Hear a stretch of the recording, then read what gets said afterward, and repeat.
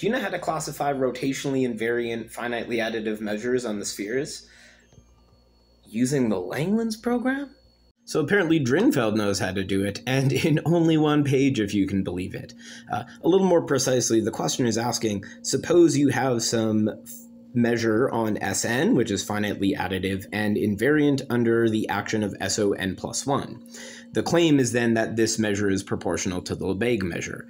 It's actually false for n equals 1, this is known previously, and it's true for n greater than or equal to 4, again, perhaps by some more classical methods.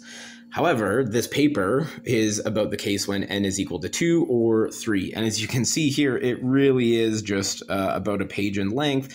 Technically, the English version goes one sentence over the page. But anyways, the idea is that it is true, but only if you assume the Langlands program. And no, there isn't a proof without that assumption.